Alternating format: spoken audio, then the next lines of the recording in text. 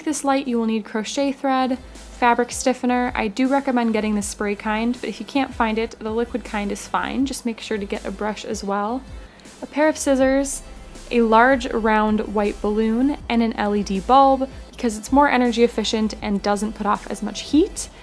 And you will need a simple white lighting kit, or if you can, I found this light at a thrift store. First, blow up your balloon to your desired size. I did a circumference of about 45 inches. Then you want to do an initial coat of the fabric stiffener on the balloon.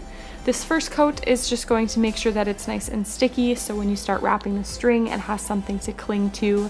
As I said, if you can find spray fabric stiffener, it will make this whole project much easier. That was probably the most tedious part about this, was having to kind of spread everything on with the brush. But once it's nice and sticky, you can go ahead and wrap it, and you want to stop after each layer and make sure that you're getting the thread nice and coated with fabric stiffener as well, because that's what's going to make it hold its shape.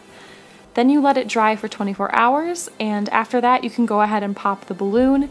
You might find it sticking to the thread in a lot of places, so you'll have to kind of pop it in a bunch of different areas and use either your finger, or I used a paper clip to push it away.